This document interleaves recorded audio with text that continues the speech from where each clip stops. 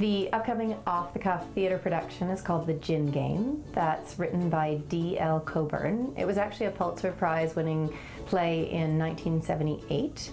The Gin Game at first seems to be it's a deceptively simple looking play. It takes place in an old folks home, and it is a conversation between two older people, a man and a woman, in this old folks home.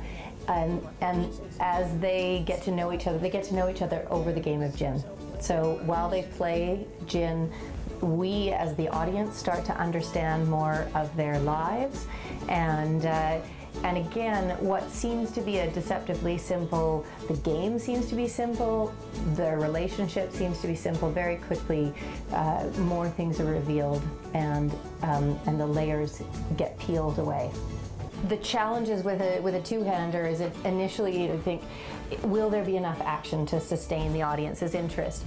And yet, the nature of this play, there's so much that comes out about human nature, about aging, about isolation, the desire for connection, and the facade that we may present to the public, and how that can get peeled away, and through these characters it gets revealed as the play goes on. It relates to a card game, but it's not about a card game at all. It's about the game of life. That's what this play is about. Ups and downs, and winning and losing, and everything that goes along with trying to just survive in this world. And that is what every day is all about. And I found it very relatable in my own life. And so as we work through this, in my opinion, simple but complex script, I find so many things that kind of go light bulb, light bulb. I know what that's about. I've lived that, and I'm not the age of these people. I may look it today, but I'm not. It's called acting. It's been practically a whole week since I have seen you to talk to. Oh, since I met my Waterloo at gin. That was fun. Oh, perhaps you'll grant me a rematch this afternoon. I'd love to. Listen to them in there. Every visitor's day, it's bedlam around here. Thank God they don't come out here. No, every once in a while, one or two of them will stumble out here. Last week, Gladys May's daughter and son-in-law brought her out here on the porch. Isn't that a tribe? Oh, they didn't have the children with them. But they talk so loud, like the old lady's deaf. Hell, there's nothing wrong with her hearing. When she's out here alone, she tells me to stop making so much noise shuffling the cards.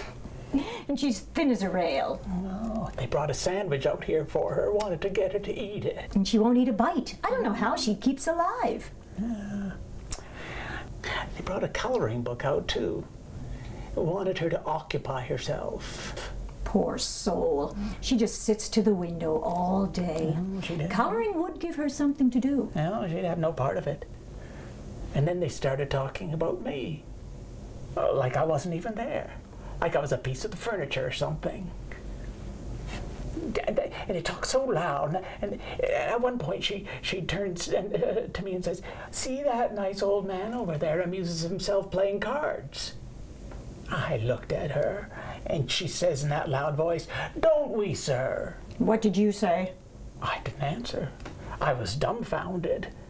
Here's this woman defining my life, or so she thinks she is, in one sentence. And I'm supposed to agree with her. That nice old man amuses himself playing cards. I don't think she was talking about you, Weller. I think she was just trying to show Gladys that there's more to do than just stare out that window. Why use me as a model retiree, for Christ's sake? But she's not talking about your life, Weller. My God, look at all the things you've done. Yes, but she's defining my life the way it is now. I'm still alive, damn it. Well, I should hope to tell ya. People won't have to think about the play.